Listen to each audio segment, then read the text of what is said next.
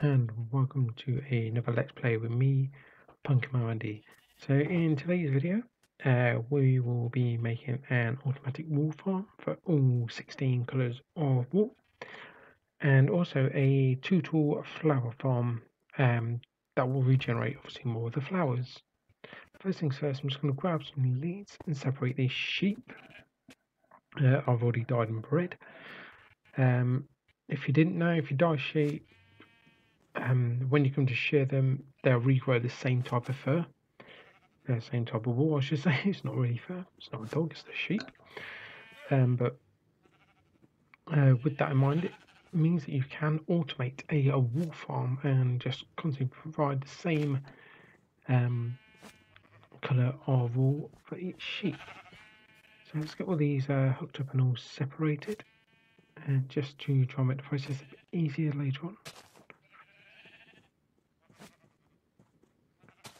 Yes, as you can see, there is 16 different dyes to dye the sheep. Most colours will spawn in naturally. Obviously saying that, the pink one is apparently the rarest, but I found it will spawn a lot more than other types of colours, and that's just for me personally. So I don't feel it's as rare as they make out on Bedrock. The rarity obviously more the case in Java. I think that's where a lot of the myth comes into it. So I think they're all hooked up now. So let's look. I've got everything I need. Let's have a look. So where am I gonna? So I've already sort of chosen. I'm gonna put the farm around about here. And so just start clearing this area out. Using my need to get rid of the mycelium. Hopefully I'm not interrupting too much like that again. So yeah, you just need to get rid of all the mycelium, because when you shear sheep, what will happen is they will eat the grass. They'll eat grass, and that's what makes their wool regrow. So have a look. Grass.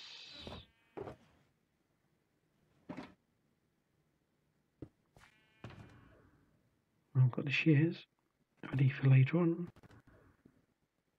Minecart, torches. Don't see any stone block. Stone brick.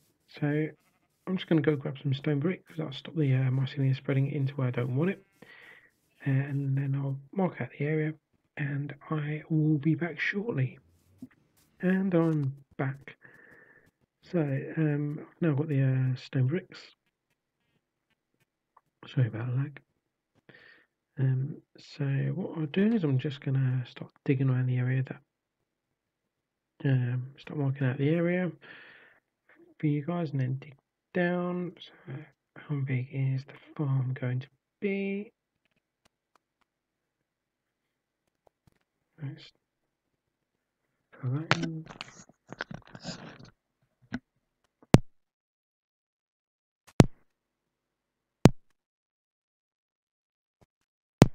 Sorry about that, guys. Just had a bit of a sneeze there, so just put the microphone on silent. So whilst I'm just laying this out, let's just talk about the channel as a whole. If you've been keeping up to date with the channel, where you're subscribed, you'll notice that there are quite a few extra videos coming lately. I've decided to start doing more tutorials. With the tutorials currently, for the series I'm doing the tutorials currently, it's going to be daily, but that's not going to be kept. I'm going to try and do daily videos throughout the month of February, and then obviously from there I'll see how I go. I might have plenty of content to do, might not, but we'll see. The Let's Play is going to be sticking to a fortnightly basis from now, and as you can tell, it's still in the old format where I'm still doing voiceovers. The tutorials have been recorded in a new format, so I'm hoping the quality of them is so much better. They've also got a new intro and outro. The Let's Play is currently going to stick with the old intro and outro for this episode and the next one. The one after, not going to tell you what the episode's about, but I've already started recording the episode after that, and it is in the new format, and that one will have the new intro and outro. So hopefully the sound quality in terms of, and the play quality for you guys in terms of Let's Play will greatly improve. So yeah, as you can see, even though it's a mushroom biome, I still get played with mobs. So I'm not too sure if you're aware, obviously drowns can get onto the mushroom island because they spawn in the ocean. And above mushroom biomes, the phantoms can still spawn.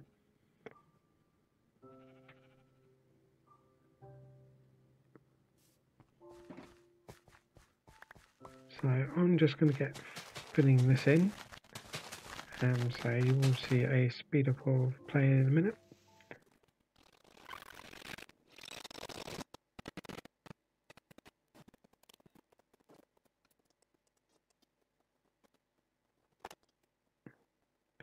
And that's all filled in now. Sorry about the audio there, guys. That is one thing that will be fixed with the new setup, which is why I'm so glad I've now got a working capture card. I hope it stays working anyway. So, obviously I'm still going to be doing weekly live streams on YouTube. Every Monday on YouTube, on Twitch, sorry, every Monday at 8 PM UK time. So obviously Greenwich Mean Time at the moment, and something goes to 8 PM British Summer Time. If you're not too sure on the timings of where you are, if you go over to Google, type in the time, and you'll be able to find out what time that is for you. It's 8 PM in the evening. In terms of my other live streams, so I'm not 100% not going to be doing other live streams every week. I'm going to try and do them here and there, so they will be sporadic. So if you do follow me on Twitch, you'll get notifications when I go live on there. I've not tested like doing live streams to YouTube yet, which might be something that comes later down the line.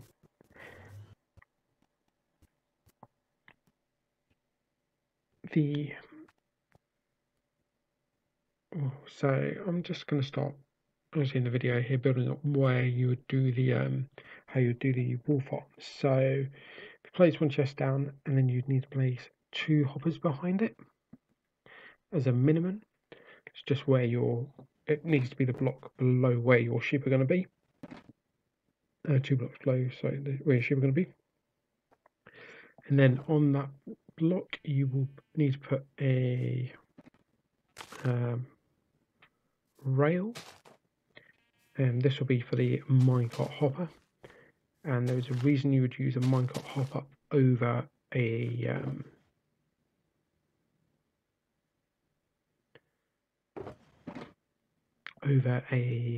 normal hopper. And the reason for that is minecart hoppers are much better at picking up items, and they will pick them up under full blocks. As far as my grass is considered a full block, which is why this method works.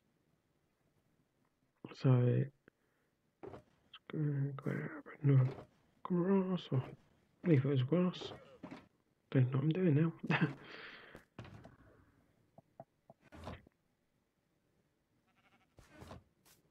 So yeah, I think I put grass there, and I don't know why I did that, to be honest. You'll see later on that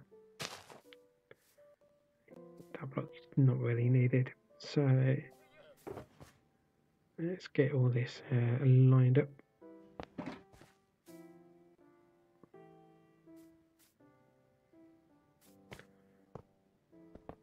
So the setup here will be the reverse of what you would do for a sugarcane or bamboo sort of farm. So generally on a sugarcane and bamboo, you'd have the observer in the taller block. So on this one, what you'd do is place the observer facing the grass block that the sheep will be standing on. and then the dispenser also going into the same area. So I'll try and explain it in a minute when I can get back over there. Yeah, you just need the block behind the dispenser with a redstone on there, which will power the dispenser, and then you just need shears in the dispenser. Let's grab some shears. See, this is why I want to get away as well from the voiceover, because I do tend to forget what I've done. I can do all the transcripts I want. I'll rewatch the video recording and then still do a transcript and still forget what I've done, whereas the new setup is a lot more natural, and you will realise that when you're watching as well. So yeah, so what will happen is with the sheep, when it's in the centre, it will eat the grass. The observer will detect that middle grass block being eaten, which will then send a pulse out to the dispenser, which will then shear the sheep. And then over time, as soon as you've got that grass block surrounded by other grass blocks, grass blocks, it will grow. So over time it will regrow. The sheep will then re-eat the grass and get re-sheared, making this a fully automatic farm, fully automatic AFK farm. So I'm just going to continue building this up.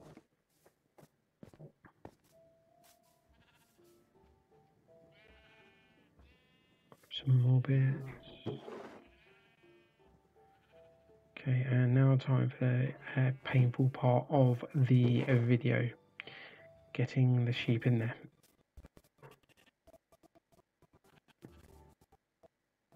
I'm also just going to make you aware of at this point, if you've bred the sheep,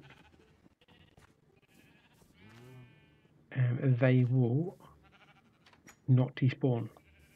Any animals you breed don't despawn.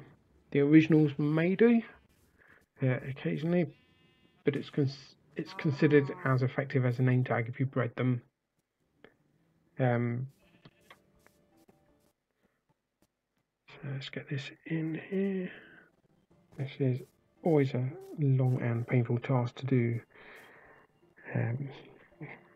Same as working in television, just don't work with animals. That's what they say.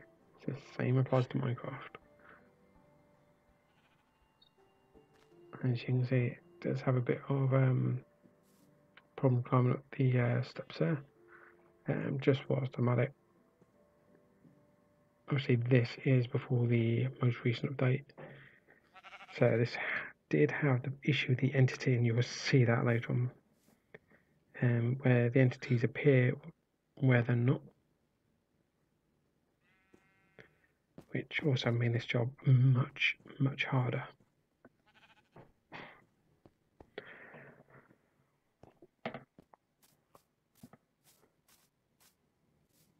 Let's get the sheep in here.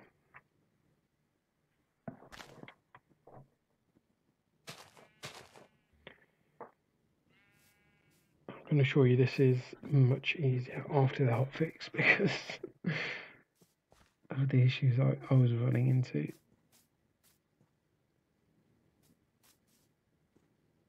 Also, at this point in time, it was not a realm. My world is actually a realm now, and it's a whitelisted realm. So you would actually have to be invited to play. You can't just hop on. And I have got just a few trusted friends on that at the moment. And I've got to say, since it's been made a realm and since they've all joined it, the world has become much better. It just feels more complete, whereas a single player world to me, since looking back at it, a single player world looks a bit, or feels a bit bare at times.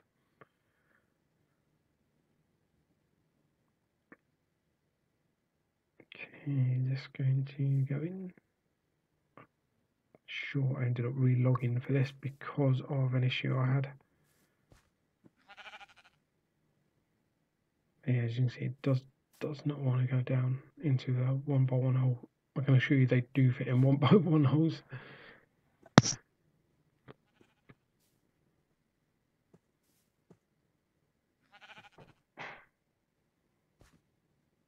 Come on, get in there.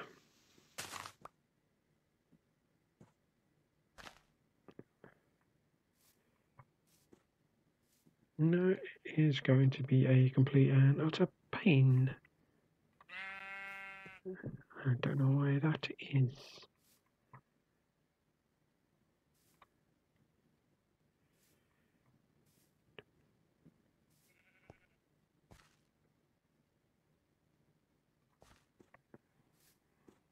Oh well, we'll eventually go in there.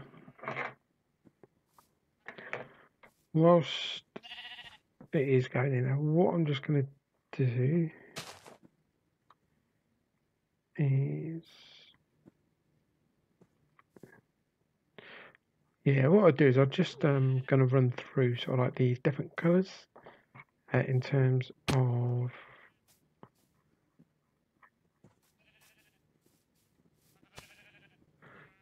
different colours that you get in Minecraft. So, but I mean, just so you can tick them off your list when you do it. So the colours you have in Minecraft are white. Now the white dye is obtained by by bone meal, so you can turn bone meal into white dye. However, you do not need to do that. You can just use bone meal as white dye. It's a completely pointless recipe, if you ask me.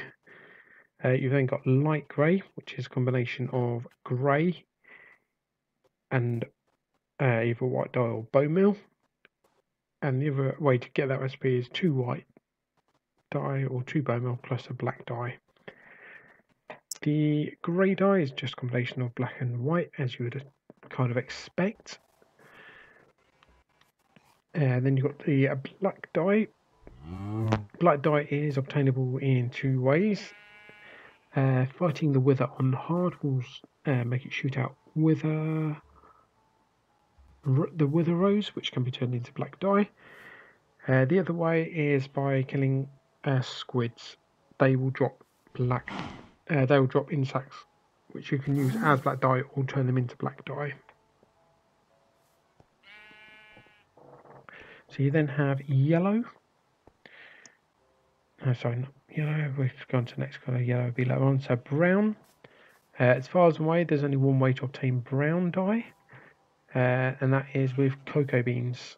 Cocoa beans, you pretty much place them on jungle wood. It has to be jungle wood. Cannot be the planks, cannot be the strip version. It has to be the full version and only jungle. You place 1 cocoa bean on there, it will grow into a bigger size one, which will drop, I believe, 3 to 4, might just be 3. And you've then got pink dye, which is a combination of red dye and white. And you've then got the red dye. So the red dye itself, you can get from red. There's rose, and there is another red flower. I cannot remember which one. But the rose you will see later on, which is one of the ones that you can bone meal to get extra and turn it into a 2-tall wallflower farm. You've then got orange. So orange will come from red and yellow. There is a flower that does orange. I cannot remember which one, to be honest. Then you've got the yellow. Most effective way of doing the yellow one is through sunflowers, which is the 2-tall one. I believe it's Daisy is the smaller one, which is a bit more of a pain to do as a flower farm. You've then got lime dye, which is a combination of white and green, I believe. I will just double check that. I can not remember. So yeah, I'm just doing this whole farms to fill a gap. Is it white and green, or is it? No, it's yellow and green. And then you've got the green dye, which is get green dye by growing cactus and then smelting the cactus in a furnace. Oh, did not know that. Just looking up on the Minecraft wiki as whilst I am filling the gap in the video here. And you can actually do sea pickle to get lime dye. Something new I've learned. So I believe this is roughly where I relog because I realise that there you go. Yeah, you can see sheep is staying still, and the Minecraft just travels through it. And I have no idea why I've done that. So yeah, I had to relog to be able to get this to work.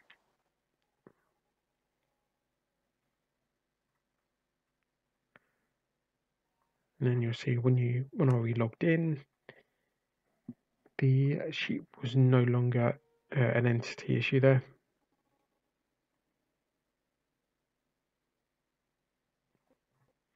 When it loads, I'll get back onto the dyes.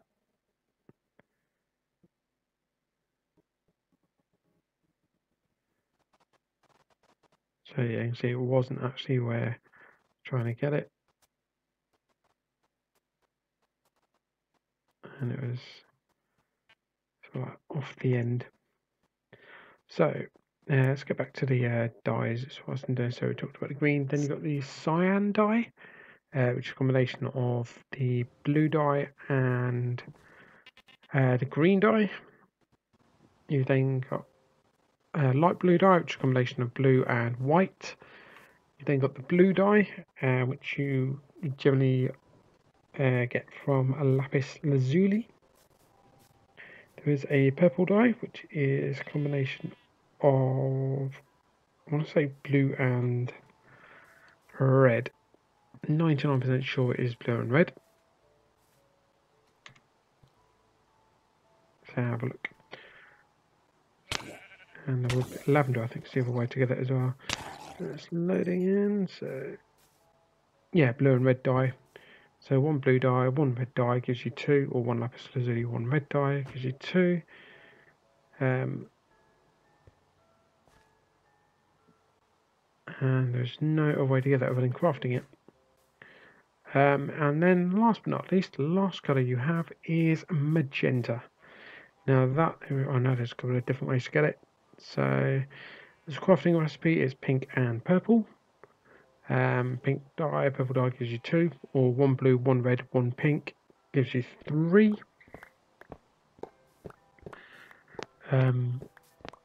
Alternatively, one blue, 2 red, 1 white gives you 4. Now it's getting a bit complicated. And the other way of getting it is using the allium flower, which is just a 1 tool flower. There is a peony flower as well. What was that one for? Oh, we've got lilac as well, which is 2 tool for magenta. I'm just going to look at the peony. That might be purple. Because that one is a 2 tool flower. So whilst I'm here, so flowers.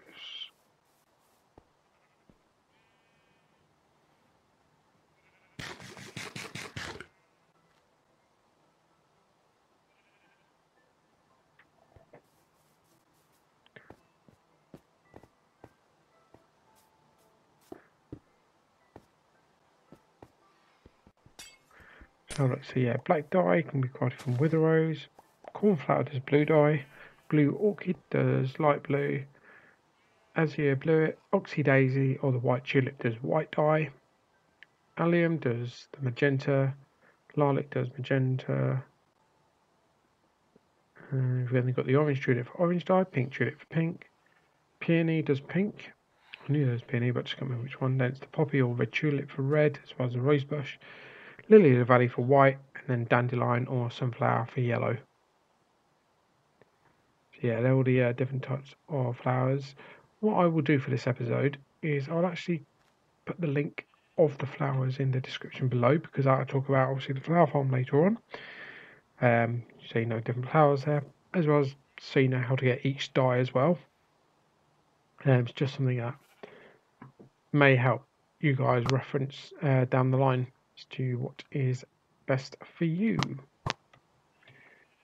So get back to the video, and I believe I'm just going to try and get the rest of this farm built in there over a short period of time. So yeah, it's currently working as well, and it's just a case of just repeating this over and over again and getting this farm done. And the farm is now done. All 16 colour walls are in there. I've done the colour stripes on the outside just to display which wall is where. And this is one thing I hate about the old recording setup, is this repeated quick recording. And that is all down to, it's not down to the video editing software. It's me obviously not picking out that it's done it, but it's also the Windows recording software just not good enough. Yeah, that's why I've switched over to the new setup. So now we are going to get on with building the flower farm. This is much more simple because I'm not having to work with moving entities,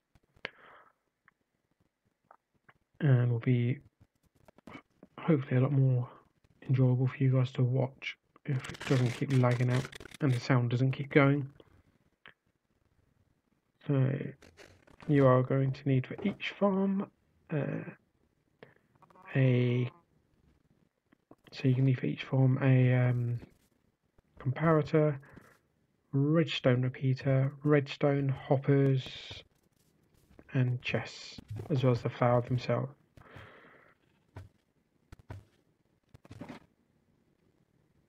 Okay, so let's get this. So with these farms, as always, I will always mark out the bottom first, get out of the way, and then chest going into it. And because it's going to be a grass block on top, it's going to be a minecart hopper again. But this one I can make look a bit better because I haven't got to worry about the sheep themselves. That'll make it a bit easier. So yeah, you can always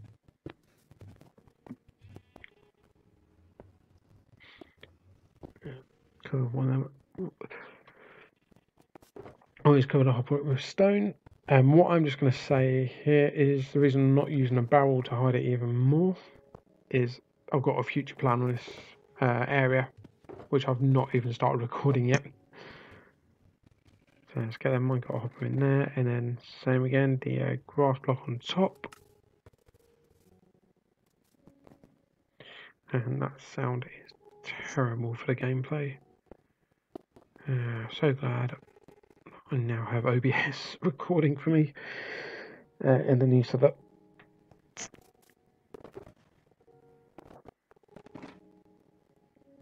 So yeah, I've got one more video where the audio will be terrible, and then after that it will be greatly improved. There is going to be a slight difference. There is a downside to the new setup. It's not something that's overly bad. It's, for me personally, I would prefer to have this downside over all the positives I'm getting. So the downside is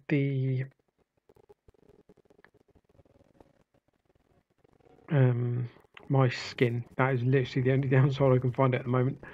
So with the skin, it's on my current skin is saved on my PC. I'm running the new one through the Xbox to get the recording just right, so the laptop's not having to handle the game and recording at the same time.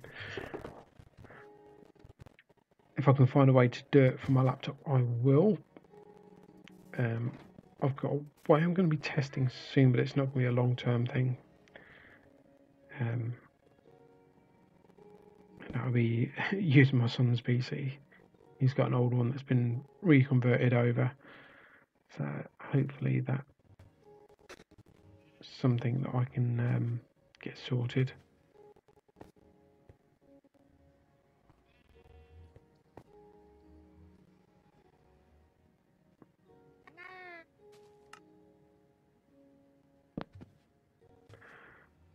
Just had a thought here. Why the hell did I just not put a bit of redstone in one of the corner blocks? If I'm encasing it, that would mean that if I'd done that, it would have been less redstone and less repeaters used, and you wouldn't have been able to see it from the front. What a fool.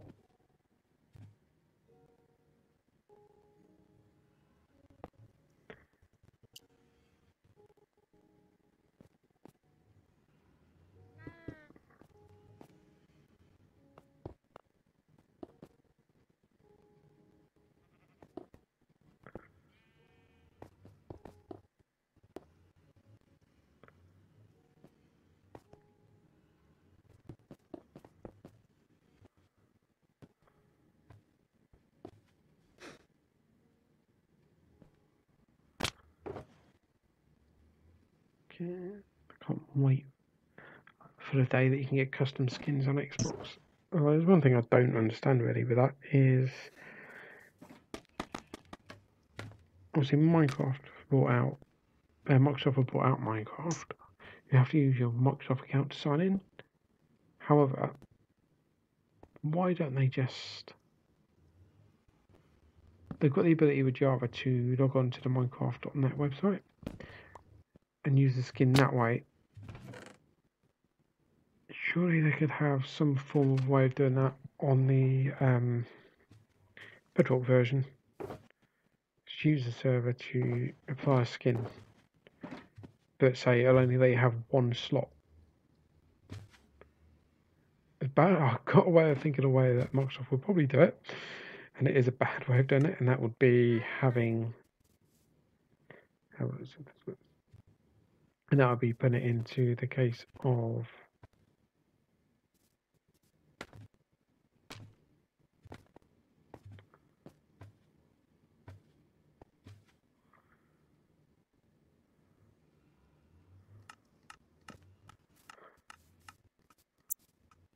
Yeah, so with... there you go, see it going now.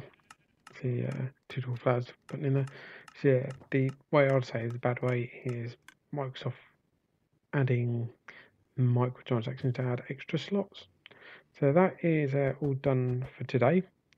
The farm's now all built up. I've got peony, the lilac, the rose, and then the sunflower. So you've got 4 different colours coming out. Drop break in here. All fully decorated in here, all lit up. Obviously this is going to be a bit of a theme, the nether brick and stone brick. And all you do is place the bone meal in it. If you are struggling placing bone meal in because of lag and you end up with your... where you're placing it in there but it's going back into inventory, swap the chest over for trap chests. That will stop that, as I've recently done on my sorting system. It stopped all that. So obviously what I'm going to say for now is keep an eye out on my Twitch channel. There will be a few extra live streams for some of the major projects. Currently I'm having a resource gather for a new base, which will be in the upcoming episodes in about a couple of months time. I'm hoping there's going to be bits and pieces going to be spread out over a couple of months anyway, because it's going to be a huge base. Storage system is going to be about 3 to 4 times the size of what I've got now. So it's going to be resource gathering for that. So strip mining to get a lot of iron, and hopefully I can get...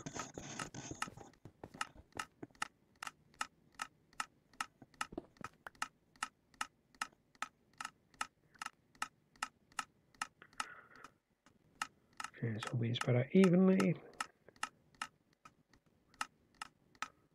Yeah, so I just need a ton of iron. I need a ton of wood as well for all the storage area. So each item is going to have twice the amount of storage as well, on top of the 4 times the amount of items. I'm going to try and plan it so some of it's going to be only new items, some of it's going to be only non-stackable, and that's all going to get sorted. So I am going to call it here, guys. Done pretty much all I can do for today. I've only got one more episode in this old format, and then I'll be on to the new one. So I'll see you in the next Let's Play. Goodbye.